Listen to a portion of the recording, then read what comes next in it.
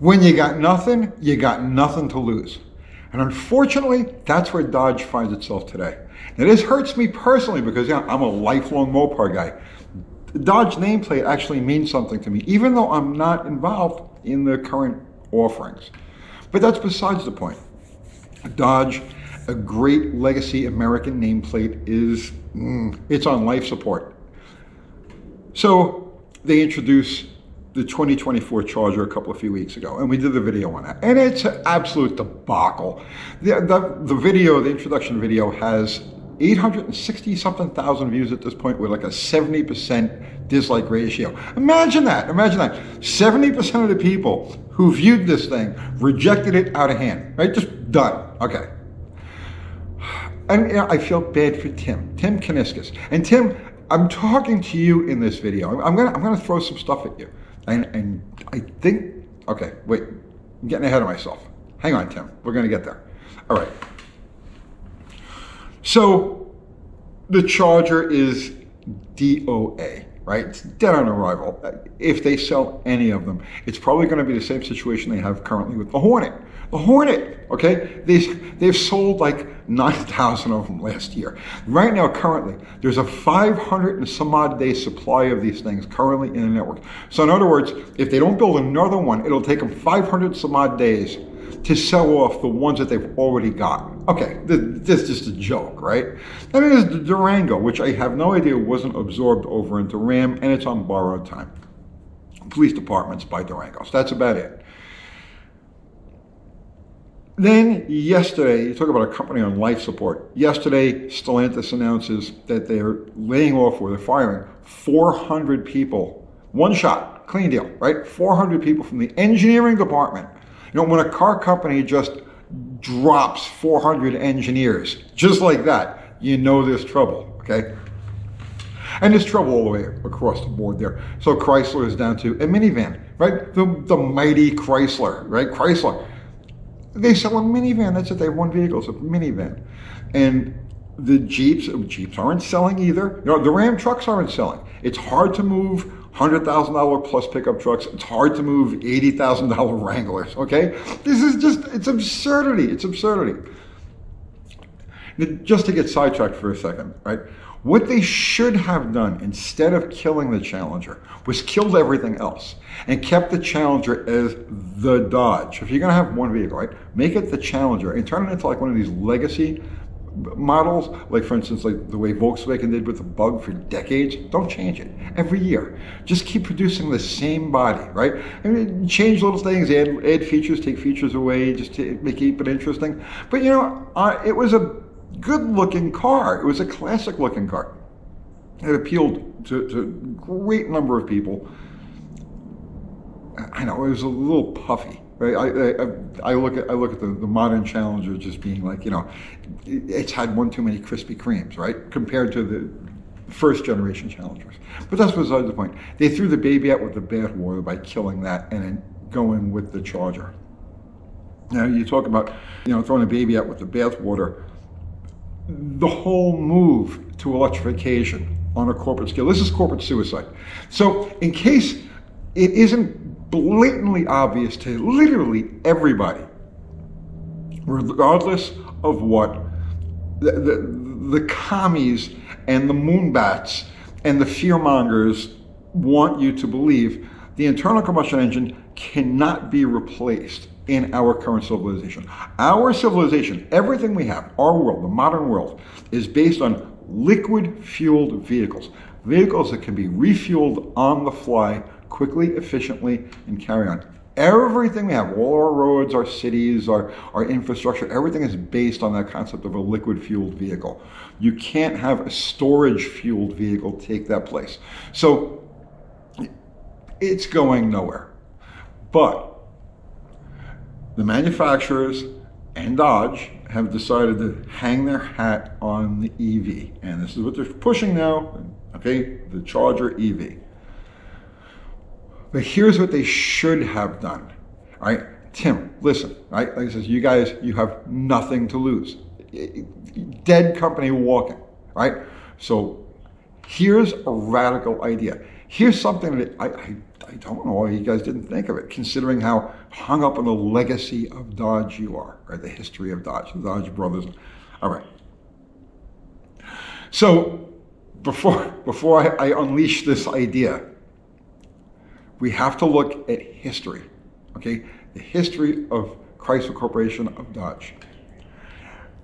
And by combining a couple of concepts, I think I have something that would literally turn the automotive world upside down.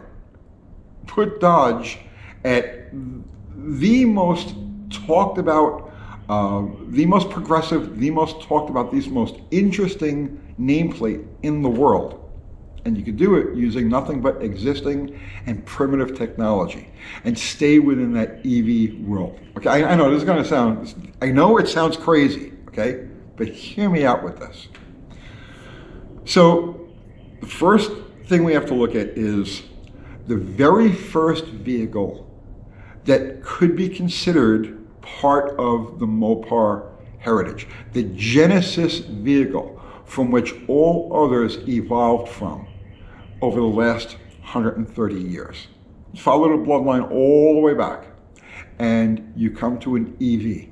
Believe it or not, the very first car you can consider to be a Mopar is the Electrobat. The Electrobat. Okay, so this was a car that was produced beginning in 1894 in Philadelphia. And it was an EV. It had a 1,600-pound lead-acid battery. It had steel wheels, okay? But it was the first viable, successful mass production electric vehicle. It was sold mostly as cabs. At one point, New York City had like 10,000 of these things running around 1900 or so. The Electrobat, it had a range of about 25 miles, and it had a top speed of about 20 miles an hour. But again, see, in 1894, that was a big deal. So the Electrobat, the company, was bought by another company, and bought by another company, and bought by another company. And around the early part of the 1900s, 1902, 3, 4, whatever year it was, when it was clear that the liquid-fueled vehicle was going to be superior to the storage-fueled vehicle, it was done. But in the meantime, that company was eaten by another, eaten by another, eaten by another, and eventually by Maxwell, and that was eaten by Chrysler, and so on and so forth. So then you come to where we are today. You follow that whole lineage back from 1884 to today. It all began with an electric vehicle called the Electrobat, and it was a successful electric vehicle in its time before it was displaced by liquid-fueled vehicles. Okay, that's one example. Or our first example. Then you have to fast forward 70 years to 1968 and the Plymouth Roadrunner. Okay, so now the Roadrunner. The concept of this vehicle came from a column that Brock Yates did in an early 1967 issue of Car and Driver, where he was talking about how performance cars had become too overstuffed.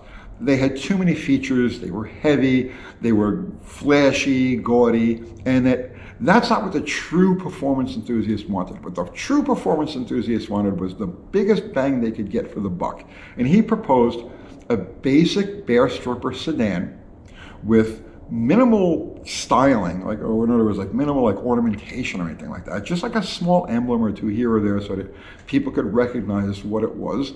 Kind of like the Plaid. You got to squint and see what it is, right?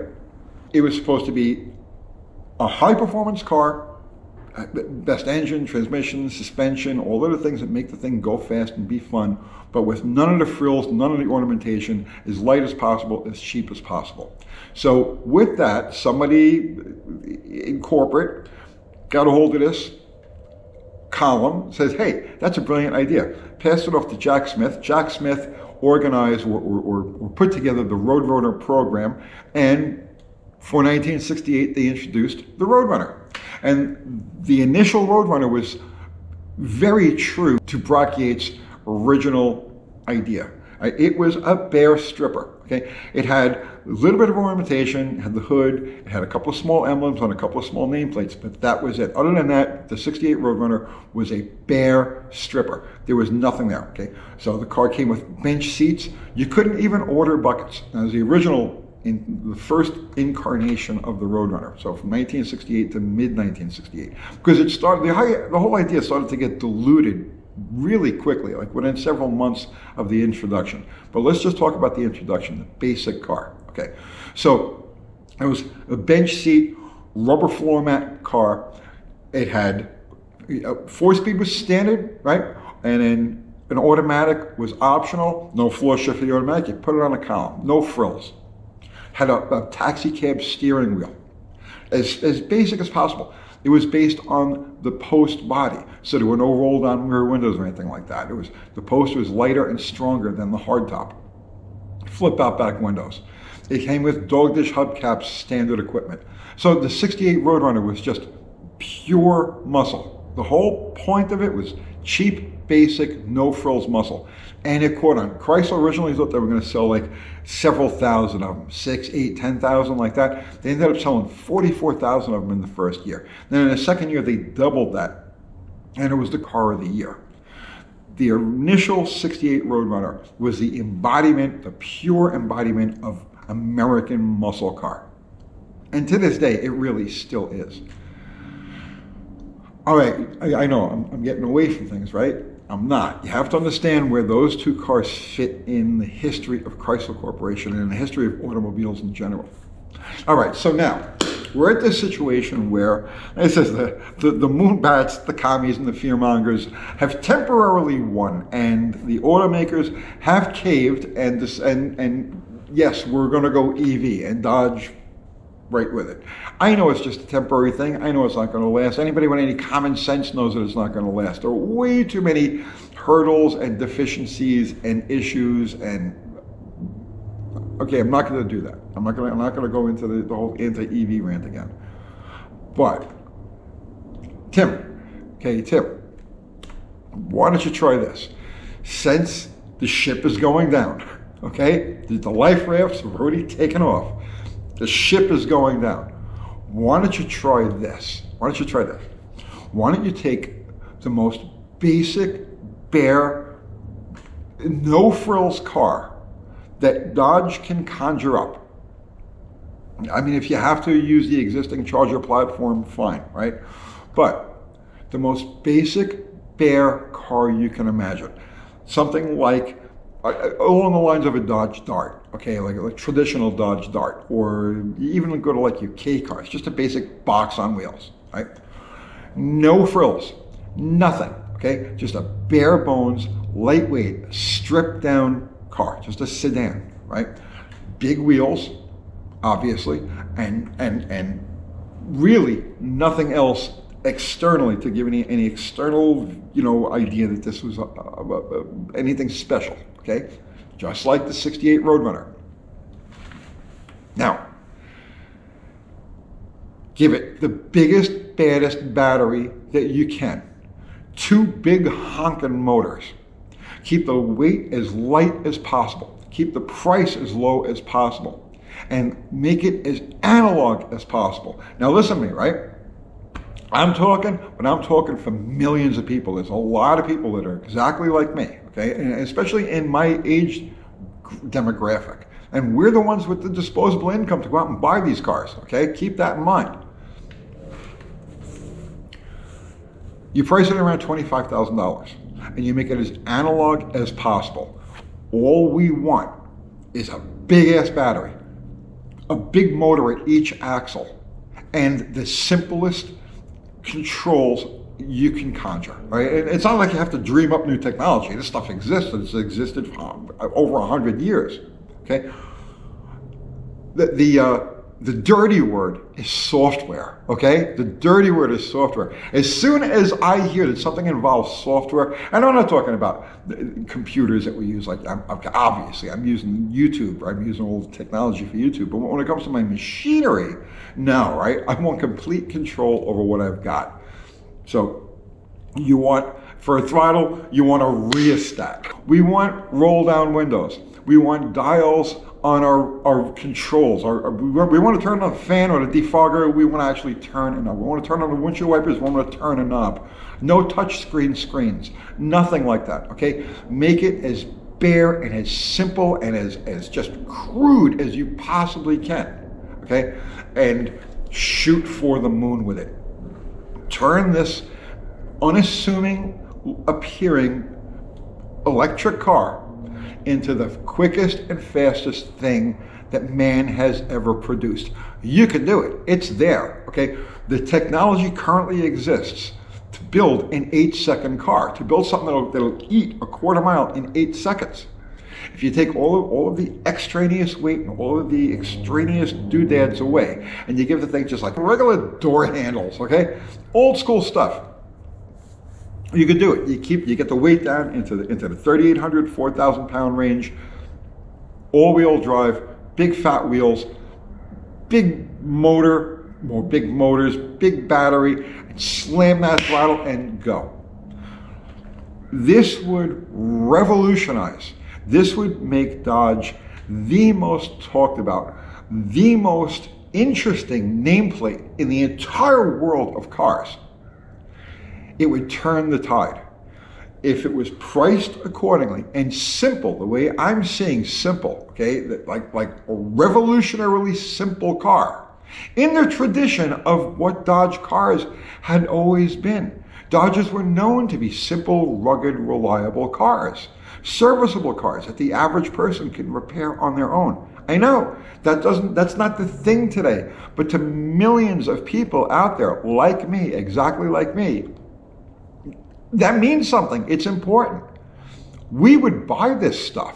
I would buy one. If you came up with a combination like that, a car like that, a 68 Roadrunner or a 68 Roadrunner-like car, electric, exactly what I'm laying it out to you, as simple and bare bones as possible. It sounds like an electric car. Let it sound like a trolley. Let it sound like a friggin' roller coaster, okay?